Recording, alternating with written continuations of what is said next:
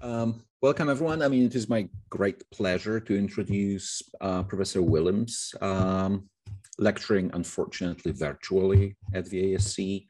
We would, and we hope one day we will host him in person. And we usually ask speakers to deliver or give us some sort of bio that they have. And Brian sent a very short one, which reads, Brian Willems is assistant professor at the University of Split, Croatia, where he teaches literature at the Faculty of Philosophy and film theory at the Arts Academy. He's the author of Hopkins and Heidegger and Facticity, Poverty and Clothes on Kazuo Ishiguro's Never Let Me Go, which reads very nicely, but of course it does not even begin to express or reflect the breadth of interest of Professor Willems, who is in many ways one of the more interesting researchers and scholars of his generation, I think. His very eclectic interests include cultural history, film studies, science fiction studies, contemporary philosophy, all of which he does not do alternately, but together. And you can see that in the number of titles that he did not mention, I don't know why, in his short bio. So a really interesting moon about the cultural history of the moon and the moon race, Shooting the Moon, that came out on Zero Books in 2015. Then a really brilliant book, Speculative Realism in Science Fiction. Was it Edinburgh? I think it was Edinburgh in 2017, and literally just out, like literally 2 weeks ago. And I think today's talk is partly sourced from that. The book on Rutledge titled Sham Ruins, a User's Guide.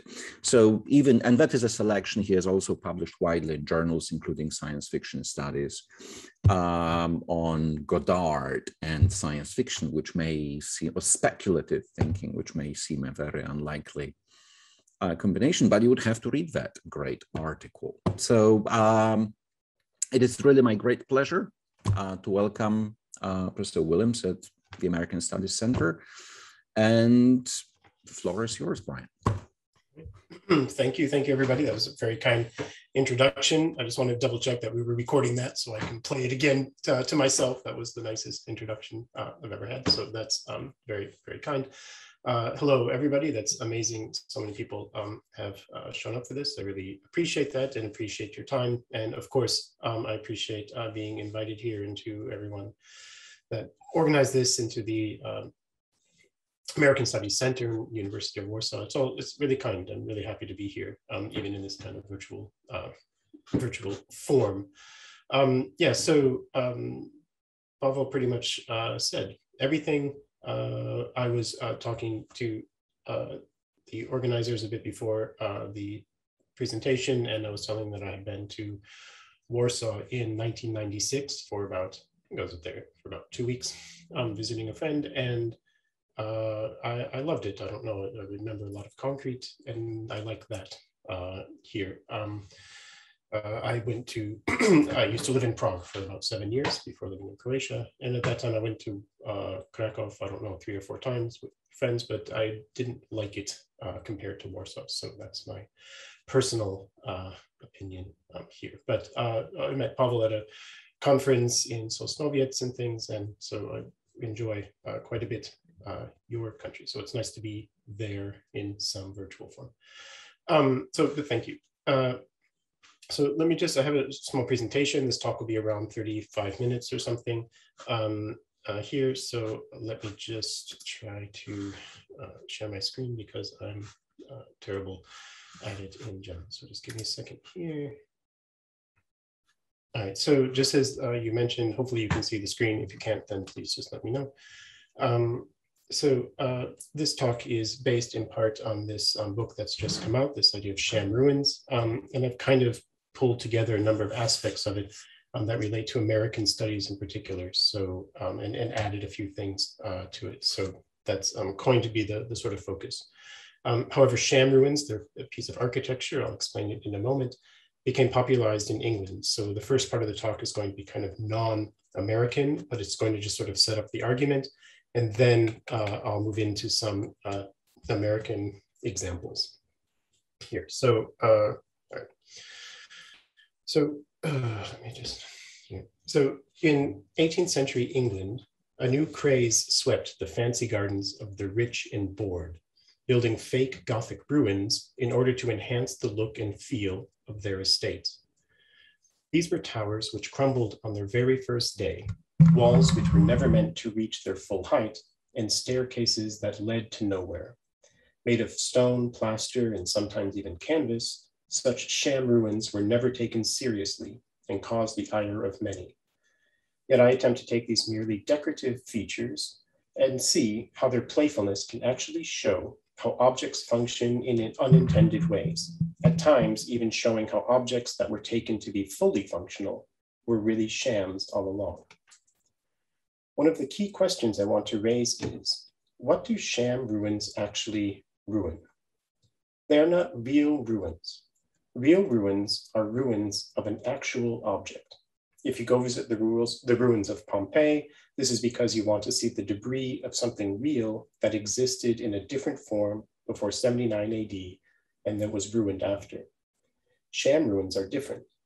There is nothing real behind them in time. Sham ruins are not ruins of something that was, but rather of something that was not. Sham ruins are about representing what is unrepresented.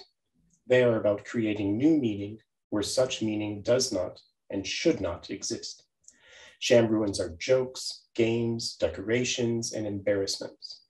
And this is what gives them the force with which we can think about objects in new and unintended ways. Through all of the examples that follow, and many more, sham ruins, one of the most useless of architectural features, are given, in a rather joking manner, a user's guide. Yet there is a serious side to this argument also, since in an age when the function of the objects around us is already streamlined under the guise of user-friendliness, almost any strategy for making our own way in the world should be welcome. The person at the helm of this art of the fake was gentleman architect Sanderson Miller. In the mid-1740s, he started building the sham ruin that solidified the craze at his family estate, Radway Grange at Edgehill.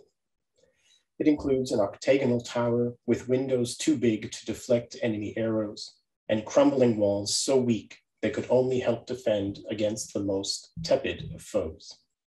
Now it's a pub called the Castle Inn, and it has its own Facebook page. Miller's sham was supposed to be appreciated more than used. As such, it is a prime example of Gothic revival architecture.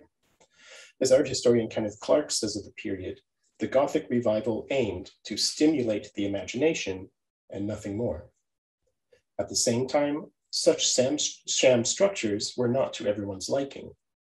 John Ruskin's take on the period was that, quote, "I know nothing in the shape of error so dark as this, no imbecility so absolute, no treachery so contemptible."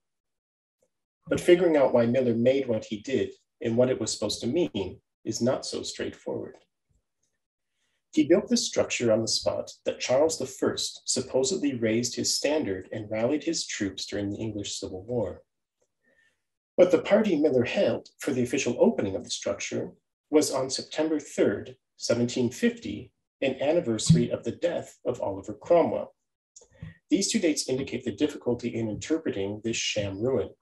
Is it a tribute to Charles I, a Catholic sympathizer, or built in the honor of Cromwell, a radical Puritan who was one of the signatories of Charles I's death warrant? Are sham ruins just a pretty decoration, part of a picturesque landscape, or are they meant to illustrate how the original Gothic buildings of a Catholic past were not strong enough to last?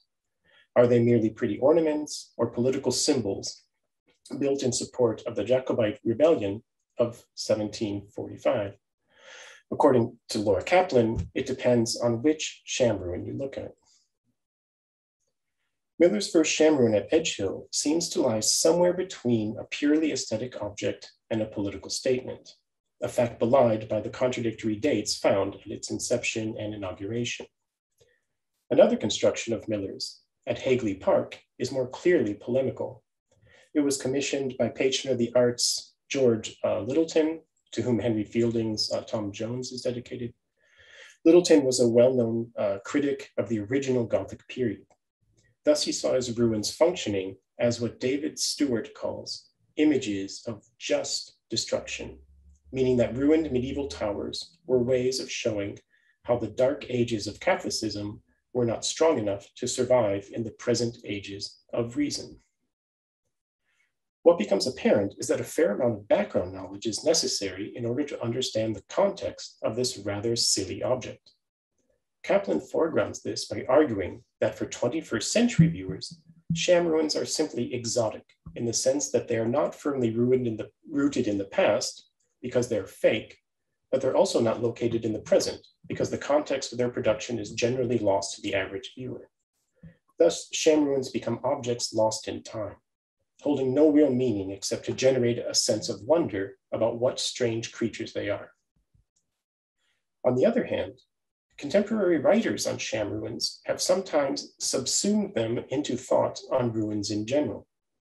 Thus, the way that real ruins confuse the clear separation of inside and outside, foreground processes of decay, engender a nostalgia for the past, or contrast the sterile present with a feral history, are considered equally applicable to the fake ruins that mock them. However, in order to make the separation between sham ruins and real ones a bit clearer, a simple question can be asked. What is it that sham ruins ruin? In other words, if real ruins are ruins of what they actually are, meaning in a similar example, that the ruins of the Acropolis are a real ruined Acropolis, then perhaps sham ruins should be considered ruins of what they are not. It is this fundamental insight which will inform much of the thought in this talk. Sham ruins are about representing what is unrepresented. They're about imposing new meaning where such meaning does not and should not exist. Real ruins represent the decay of real objects. The decay of sham ruins is fake, at least when they are first constructed. Sham ruins are lies, ruses, and embarrassments. And this is what gives them their power as objects, with which to think about using more contemporary things in new and unintended ways. For example, and here we get away from the England part of the talk. So for example, on June 11th, 1986, the Pittsburgh Post-Gazette published an article called Fashioned Trend Full of Holes by Peter Leo. It was on an up-and-coming fad, buying a new pair of jeans with pre-ripped holes. In the article, Leo is surprised to find a new product that is sold already ruined. Quote, "The holes will be put in at the faculty," he says. Citing the pre-planned obsolescence of cars and the holes in Swiss cheese as tongue-in-cheek predecessors, the writer then posits starting his own line of sham ruins, including, quote, "pre-scratched stereo records, pre-worn docksiders, and pre-eaten houseplants already ravaged by bugs." Although Leo focuses on explaining the style as a marketing gimmick, he also provides an early indication of an interest in objects bought already broken. The first iPhone came out on June 29th, 2007. On a website dated exactly 1 month later, professional magician and science fiction writer Andrew Mayne already listed numerous apps to make your new phone look ruined. Damaged beyond all repair, missing icons, frozen screen, hole in screen, and the simply titled broken. These apps are listed as screen pranks, and the aim seems to be to load them on the phones of other people in order to make them think their apparatus has gone kaput. Not many will be fooled by such a trick today, yet crap screen apps are still around. This is one of the things that makes such apps contemporary sham ruins. Pleasure in a broken object does not diminish when this brokenness is fake and purchased online. In another example, between 1972 and 1984, the sculptor in the Environment Group designed a number of best superstores across America that all looked like they were falling apart on the day they opened. They were designed by James Wines, who saw himself aligned more with environmental art than postmodernism. Yet in order to describe the purposely unfinished appearance of these buildings, Wines coined the concept of the indeterminate facade. Once these different objects are all gathered together under the common term of sham ruins, the truth that they all ruin becomes apparent. One thing that contemporary sham ruins seem to be doing is attacking user friendliness. Although there are huge open source and DIY communities out there, most of the objects we used are closed off behind single buttons and warranty invalidating contract agreements. Breaking these objects is a way of making them do things they are not meant to do, even if that new thing is simply not to work.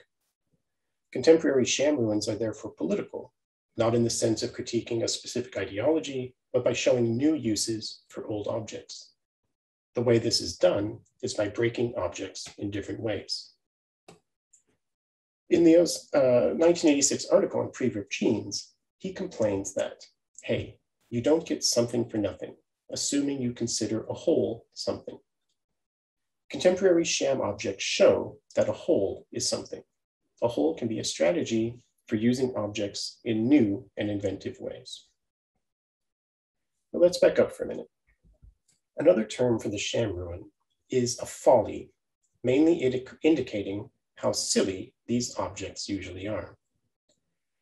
Erasmus's text, The Praise of Folly, from 1511, is generally taken as a joke worked out between the author and Thomas More, as a paradox praising stupidity in learned prose, and as a comedy about how the only way people can put up with each other is through the delusion of idiocy. The text is told through its narrator, Folly herself, who is addressing a group of gentlemen who have gathered to hear her wisdom, quote unquote. One of the first questions she asked them is how one can ever recognize folly just from its mere appearance.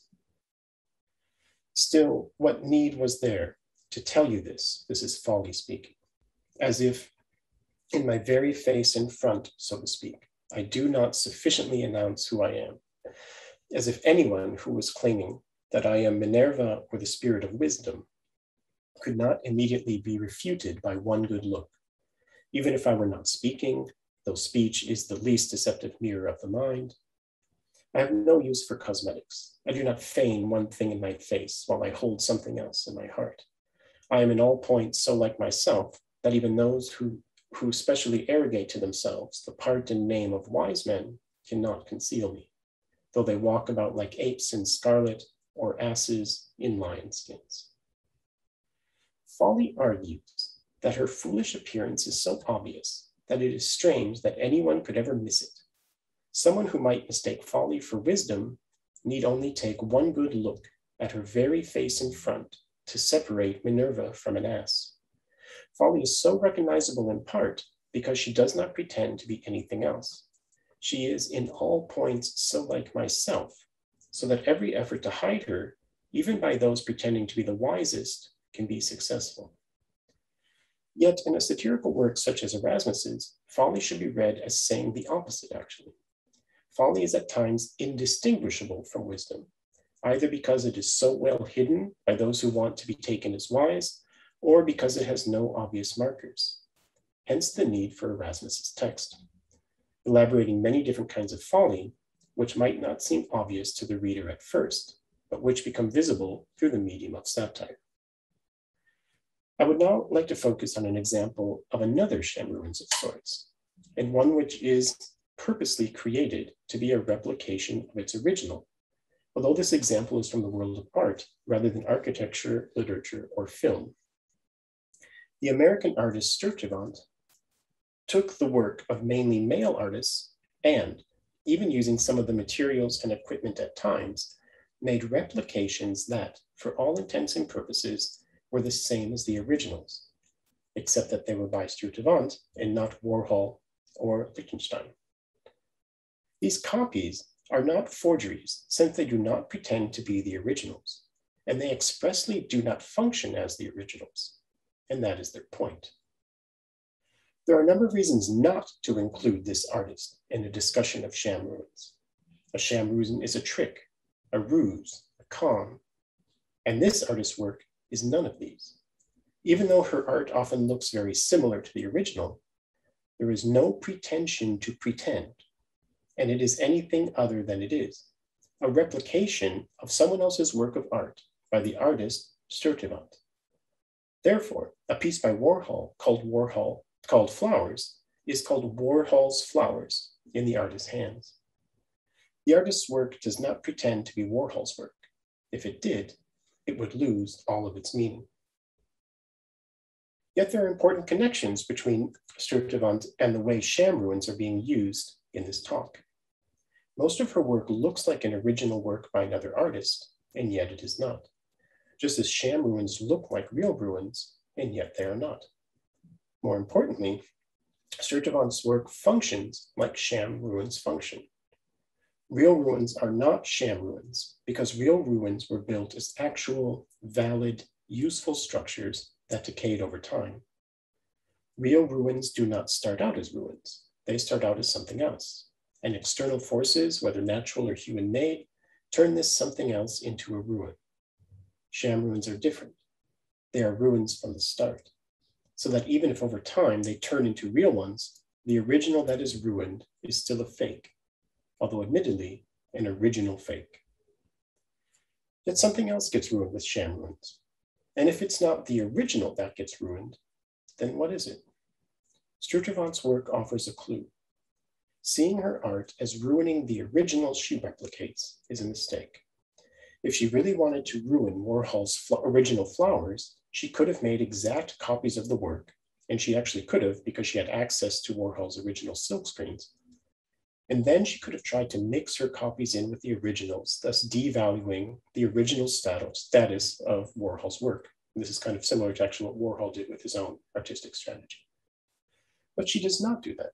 She does not aim to ruin the original work. Her goal is something much more important than that, because she casts a much wider net. Therefore, one question can be what the sham ruins of Sturtevant ruin. Of course, these are not sham ruins in the architectural sense, but in an artistic one. Yet the answer to what they do ruin is hinted at by Erasmus's Folly, who is in all points so like myself, yet easily confused with wisdom. The work of Sturtevant is also in all points so like itself that it immediately addresses that which it is not. Thus, as Jörg Heiser says of her work, it plunges us right into the Bermuda Triangle of idea, method, and execution. To understand this, we should say that Sturtevant actually combines two types of what we could call sham ruin art. The first would be art that is obviously a sham, such as Yoko Ono's all-white chessboard, which is meant to frustrate anyone's ability to play and thus make a statement for peace. Another kind of sham art, if we can call it that, would try to hide the fact that it is a sham. One example of this is how, in the summer of 2009, the New York Times ran a story called The Ruins of the Gilded Age.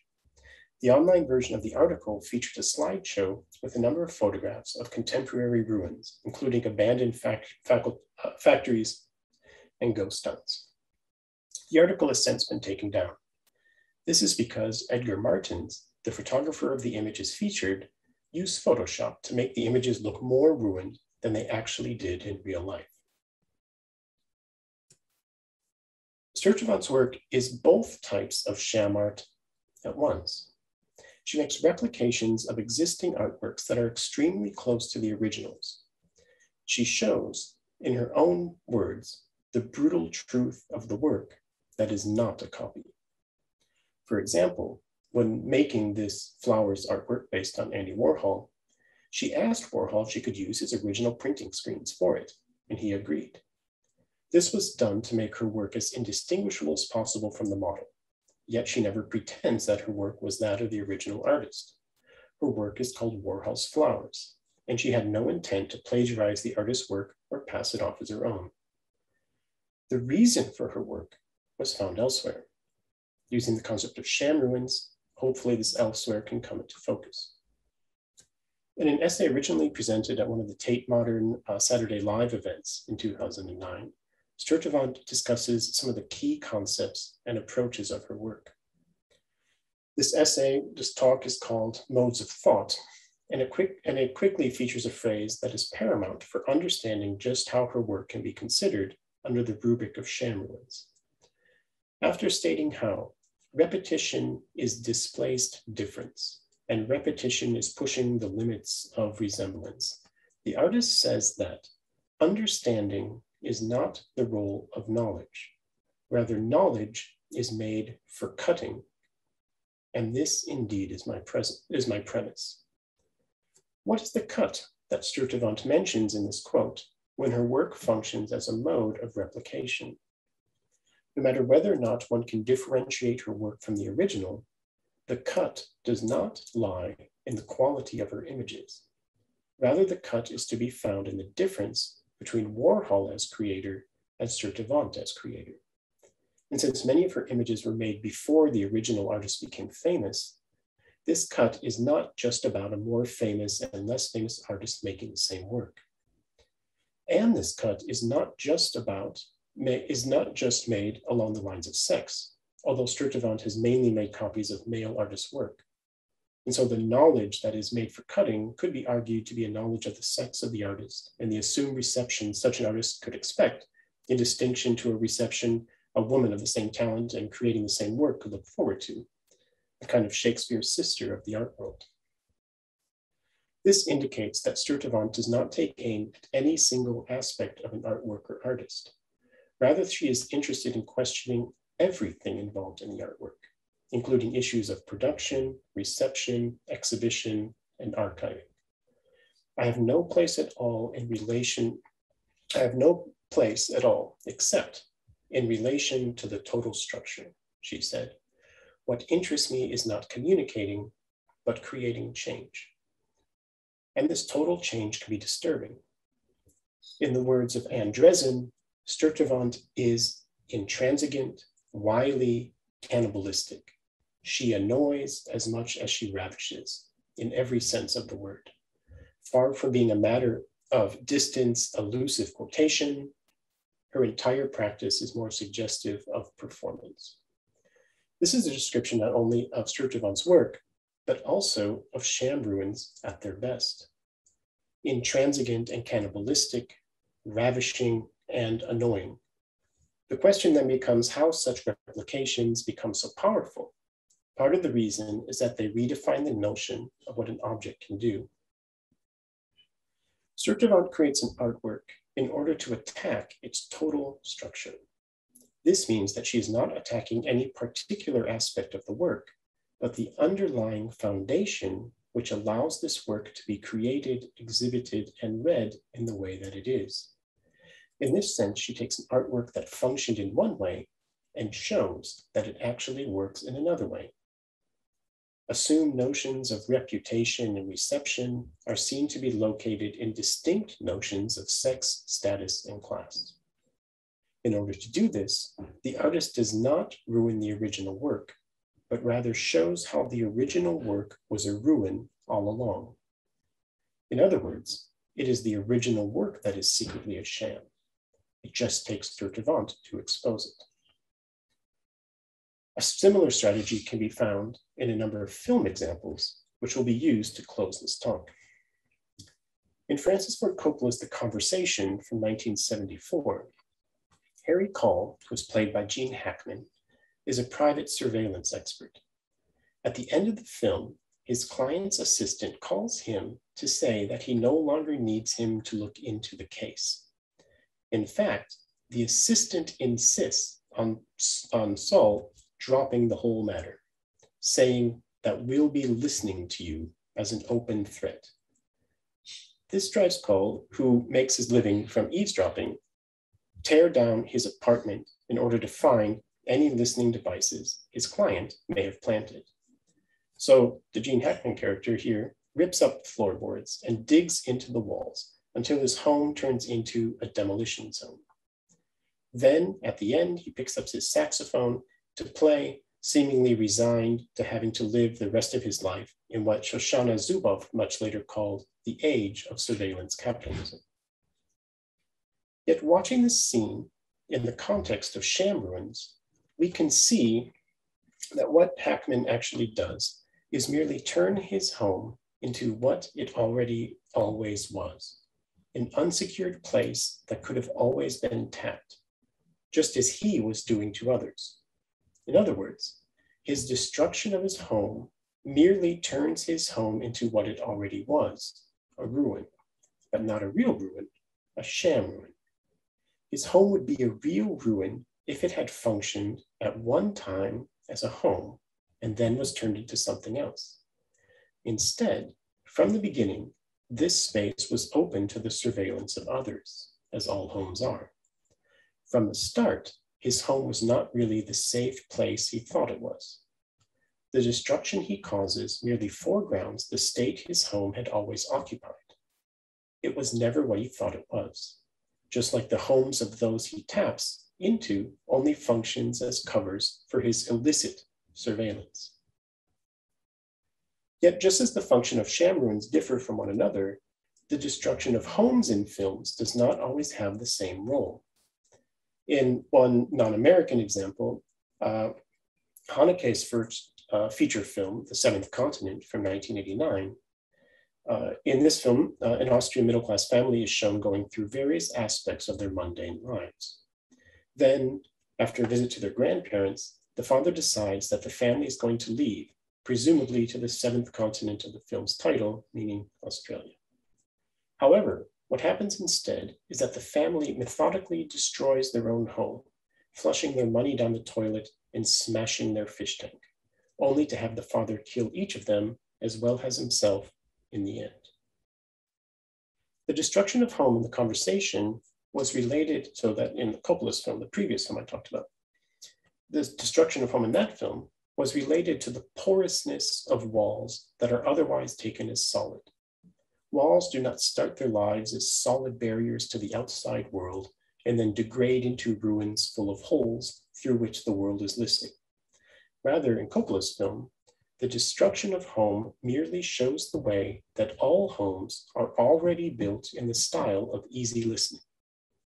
The family in the seventh continent, so this film, Haneke's film, destroys their home with a different purpose in mind.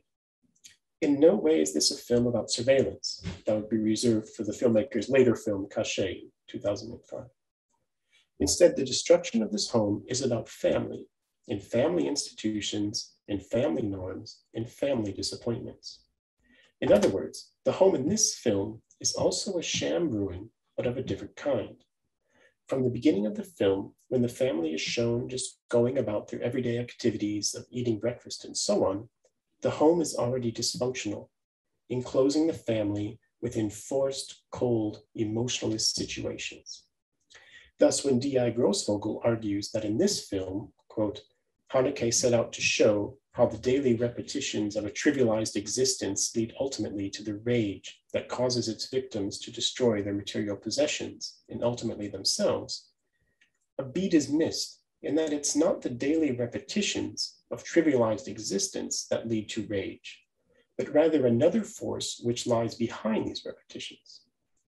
Thus, the house in this film is not just a house, but rather an instigator of family obligations, expectations, mortgages, and the pressure to keep jobs that one does not love. The house is already a sham even before it is destroyed because it never does the work that it is supposed to do. It does not bring the family together, it tears them apart. Thus, taking the home apart, piece by piece, merely exposes the domestic structure for what it was, a sham. And yet, another kind of house destruction is involved in Jean-Marc Vallée's film Demolition from 2015.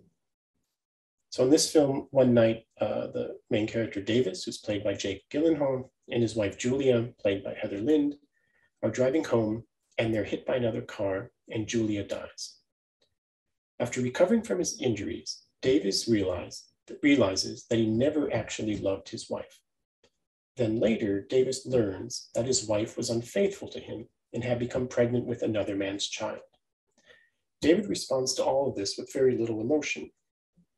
However, as the title of the film indicates, he begins to demolish from the inside the expensive modern home that they shared together, first attacking the kitchen appliances and then his computer. Finally, Davis gets a bulldozer and, with the help of a friend, levels the whole house to the ground. The demolition in this film takes on a much more personal nature than found in either The Conversation or The Seventh Continent. Yet, Davis's demolition has a similar effect. taking it from his home, first slowly, then quickly, merely shows the home for what it already was, a sham. This destruction does not turn a solid home into a ruin. Rather, it shows that the home was already a ruin, that it was already broken, just like his marriage from the start. And in that sense, even though it appears to be a fully functioning home, its function is that of a fake. It just takes its destruction to bring its true face into the light. So in conclusion, when we take the different home deconstructions presented here together, we start to see a common denominator. In the conversation, Gene Hackman was taking his apartment apart piece by piece to find any surveillance devices that were hidden. Haneke's family destroys their home just as their sense of family had already been destroyed. And in this last film, Davis's dismantling of his marriage is mirrored in the demolition of his home. And all films share a strategy of ruining an object in order to show that that object never really functioned the way it was intended. In other words, objects such as a home or even a painting are broken back to their original state of brokenness. Flashy veneers are gone, an object's true function is represented in its ruined appearance rather than being hidden behind a flashy facade. Thus, I can finish this talk by making a rather paradoxical claim that sham ruins are actually the real ruins, while it is real ruins that are fake. This is because sham ruins are ruins from the start, while real ruins do not start out as ruins, but as something else, and only gradually become ruins over time. So sham ruins are really all around us. We just need a bit of destruction to see them for what they really are. Thanks, that's it. Thank you so much, Brian. Now we have quite a lot of time for Q&A. So if anyone would like to ask a question, I can already see Marta. No, Marta is clapping, sorry. I thought it might have been a raised hand. But if anyone is interested in asking a question, you can either use the raising hand function or ask a question in the chat box.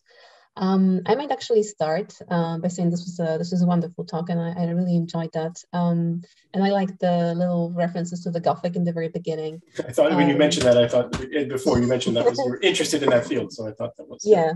And I thought about Strawberry Hill and you know how the very beginning of the Gothic literature is already a sham in a sense. So that was great.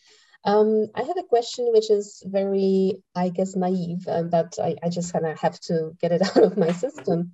Do you, in your book or kind of in your research on sham ruins, kind of connected in any way with Baudrillard's simulacrum, like this notion of a copy of a copy of a copy without the original? Is there something there that might be interesting for you, or not really, or are we talking about completely separate? No, definitely. So this thanks. That's a great question. It's very kind. With the simulacrum, this idea that you have an image that has you can't find that basis in reality anywhere. So this image has been manipulated so much. The classic example, of course, is the picture of a model on a fashion magazine cover, and it's been photoshopped so much that that person you cannot find anywhere in real life anymore, and that we're kind of surrounded by these fake images.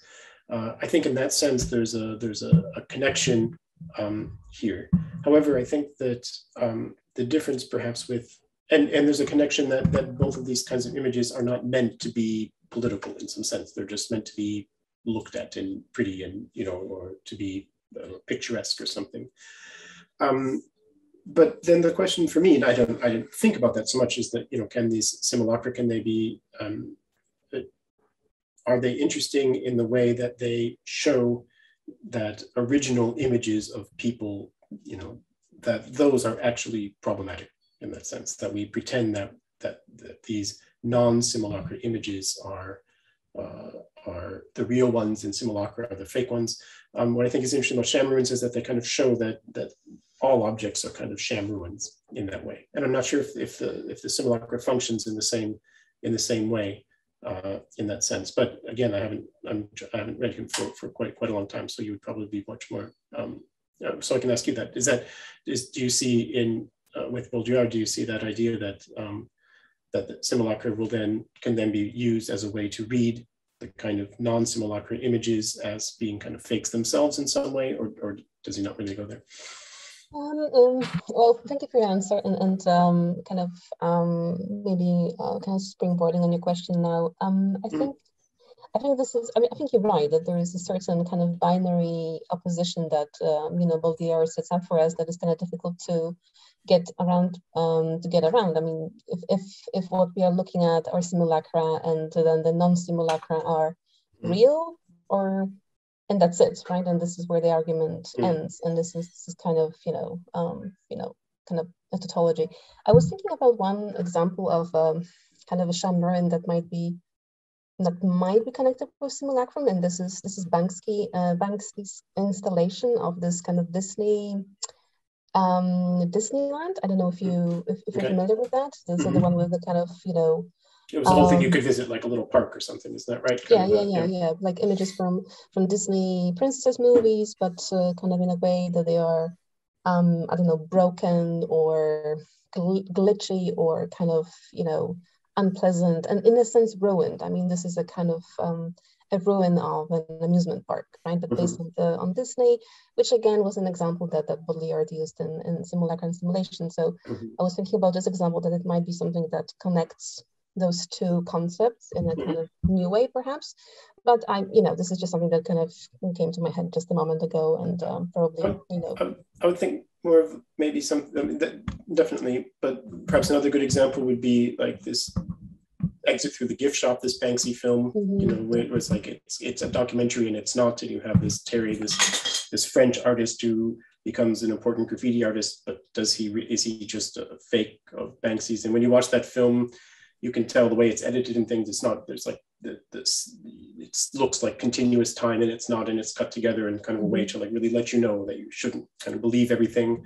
But then you also have these real images of people doing illegal graffiti that are obviously not faked, and this kind of mix in that sense. And I like that. I think Sham ruins are maybe close to that in the sense that they're real objects. I mean, they really exist in the world. They're there in front of you, but they're real objects that proclaim that they're not the real things in that way. And so I think that film, and I'm more familiar with that film than with some of this other art, but that film I think does a similar thing where it says, this is real graffiti, real things, but at the same time, don't trust what's going on. There's something else. There's something else happening here, which of course the Disneyland would be a similar thing probably.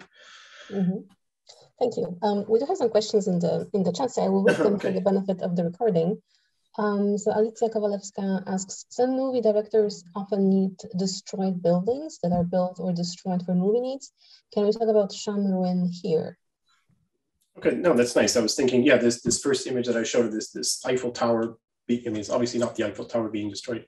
I was thinking, that's a really good question, Alicia. Thanks. That's really nice. I was thinking about that. This whole idea of kind of building these fake, kind of fake things for movies. I think about, wasn't it like Kevin Costner's Waterworld at the time was the most expensive film ever made because he built this big set and then it was destroyed and he had to build the set. This kind of like crazy things like this.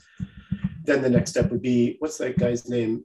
Is it in Russia, that those Dow films where he made that, he's just started releasing them, and each film is like 50 hours long, and he made people live together for 3 years in this kind of like abandoned factory. Does anyone know what I'm talking about? DAU, I forget the filmmaker's name, but he built this whole kind of like fake world for actors to live in for years and film them for fiction films or whatever, and it supposedly was quite traumatic for the actors and things like this to be a part of it here. So that would be, say, the next step in that for me, would be building a whole like way of life in a sense, fake, and everyone's in costumes, like a period piece and things, a lot of parts of it, people in costume and things like this. And so that would be kind of interesting like this. But I think Alicia is asking a little different question, and you can respond to this here, where you're building things that are meant to be destroyed.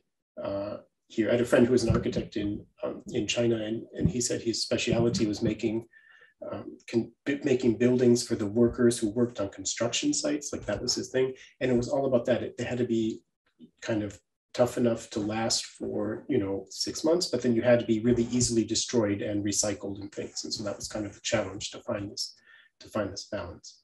But I don't know, that's a good question. I don't know. I don't have any good examples of a director of how, that would be a good question for like a set, like how do you, build, this your question about how do you build a skyscraper that's meant to fall apart in that sense, and to fall apart in a certain way so it doesn't hurt anybody and things like that. And those could be sham ruins, I think. Yeah, that could be kind of interesting with that. Not kind of interesting, but that's a good question with that. Okay, so I think it's said we can move on to Susanna Stopua. What inspired you to study the subject of sham ruins? Any specific one? Well, thanks. That's also a good question. Yeah, I was reading this. Kenneth Clark has a British art historian, has this book on the Gothic revival, and so I don't know. I'm not an art historian, but I was just reading it because it was fun or something. And then he mentioned these things, and he was just they sounded just so trashy, kind of as as an object, and that attracted me. I like that kind of. I like things that are kind of bad, considered bad, and trying to rethink them and to see what kind of value they might have. But I just thought this idea of things being made, like purposely made not to work, somehow was an interesting idea. When I explain this idea to people, that's kind of the hard, like if people suggest different sham ruins, then that's kind of the hard thing. Like with this thing with Elita, I mean, in a sense, those buildings for films, they're meant to work, but to work in a way that they fall apart or explode. So those things function in a way, even though they are destroyed. And I was kind of interested in things that were purposely meant to not function, which is kind of a weird genre in that way. And then I sort of got led to, with these destructions of homes, to looking at how things actually kind of never function. And so these sham ruins kind of show how that is. And this is connected to this, Pavel mentioned one book on speculative realism, is kind of connected to some of these kind of ideas, other philosophical ideas, but I didn't include them out for this talk, but that's the direction that some of that goes in. Okay. Can I ask about speculative realism? Because actually that's something that interests me. So okay. I know it's a big question and people probably won't have time for it, for the answer, but I'm just kind of curious as to the lines that connect the, sham ruins and your work on speculative realism. So maybe one kind of quick way to talk about it. So one of the thinkers in this field, his name is Graham Harman, who came up with this term, speculative realism. We don't need to go into what the real ideas of it are, but he has this idea of ruination, he calls it, which is basically the idea is how can we as humans, how can we have access to the world outside of our thoughts and feelings? So how can we ever know that the world exists outside of touch and our senses and our thought and so on here? And so his one way that we could maybe do this is through this idea he calls ruination. So for example, if we tell a joke, if I say a joke and you don't get the joke, the worst thing I can do is to explain it. Like if I explain a joke, it'll never be funny. So by explaining a joke, I destroy the invisible funny bit inside the joke that you can't really explain. So by ruining a joke, I get a feeling about what in that joke was funny, but I never really talked about it. Like I didn't say, this is the funny part. I explained the joke, oh, it's like this, it's like this, it's like this. And you say, okay, but now the whole thing's ruined. Well, what was ruined? The little funny bit here. So a way to have access to the funny bit of a joke is to ruin it. And then you kind of start thinking about, so what did I ruin? Oh, that thing, that was the funny bit in some way.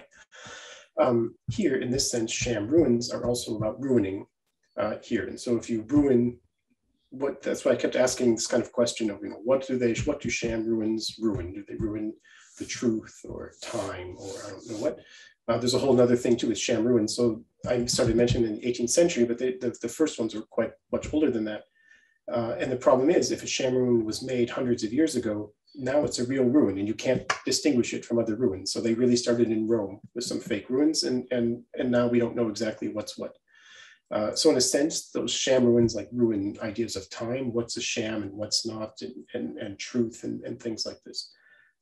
So my basic question here is that ruining something can make you ask the question, what was ruined? And that can kind of be an indirect way of thinking about the world outside of the I don't know, experience that you have. So that's not a very clear explanation, but that's kind of trying to be a quick explanation.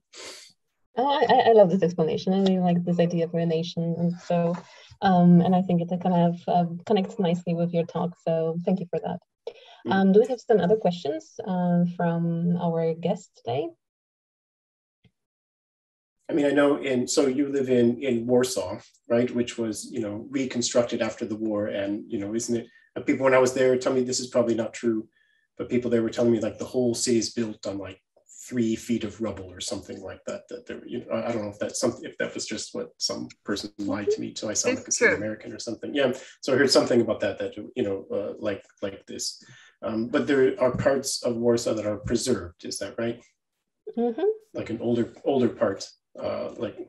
Yeah, though probably not the ones that are shown to the tourists. Like, so when Okay. people go to the old town, this is not actually the old town. This is the kind of reconstructed old town in the 60s. Okay, that reconstructed. So, yeah. What I was pointed out again. Tell me, this is like my memory from 1996, and I'm probably going to be really offensive, and you all think I'm the worst. I should never mention this.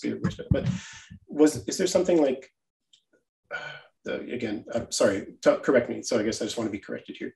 What I was told is something like you could walk down the street like in Warsaw and you would see all these new buildings, and in the middle of all those new buildings there'd be one older one. Yeah. And that's where like the National Socialists kind of lived while they just sort of like, is that kind of right or not? Is that possible? Yeah, you can still see that. You have like those kind of older buildings that are, I mean, it's increasingly difficult to see them because they are being covered, with like additional, I don't know, heating, whatever, like thermal stuff right in front of it, but sometimes you can still notice the difference in the shades of color, or even in some very old buildings. But this is disappearing very fast, like even bullet holes. So I remember them from my childhood, but that's something that again is being covered in a lot of places. And thinking about ruins and rumble, I live next to a place where there is this kind of landmark called Kopiec Powstania, so like the hill of Warsaw Uprising, and it's not a real hill. It is basically rumble, right? This is constructed out of earth and dirt and rubble after Warsaw Uprising and after the Second World War. When they just had to put it somewhere, there's like a big hill which is now overgrown with trees, and it looks very natural and very like on the side of nature, not on the side of culture. But of course, this is not real. It's been taken over by nature. It's very kind of overgrown, and there's a lot of like bushes and whatever. But still, this is something that was created out of ruins, basically. Okay. So that to me, something like that might be closer. Even maybe like you said, the part of Warsaw that's like the fake old town. Yes, like this would be this kind of something that's made to look old, but is what is a recent construction and so on. So and how that relates to what kind of existed before. But in some way, the Sham ruins are not Sham ruins because the bricks that they used to rebuild the old town in the 50s. Well, first of all, it's from the 50s, so now it is kind of old. Right, that's the thing, right, yeah. So, and then the bricks that they use, they really tried to be authentic. So the bricks that they use actually were traveled from western cities of the newly gained west of Poland, and they were historically accurate if you consider that the old town was reconstructed on the basis of paintings from a particular moment in time. So I think that it's in this case, when you're thinking of like what your Sham ruins theory allows to do to like ontology of things, right? It is like moves back and forth from being a Sham ruin and not being a Sham ruin. So thank you for making us look at the old town in this completely new but way. Also, I mean, I know I don't know what I'm talking about at all. So I'm just so please, I'm probably just being offensive, but I'm just trying to. And actually, I think I saw a raised hand from Marta Dudko. Yeah, well, like we were talking about the old town, so I think it's a question: if something gets broken, and then it's got fixed, that you can't say it was broken. So is it a Sham ruin or is it not? Like.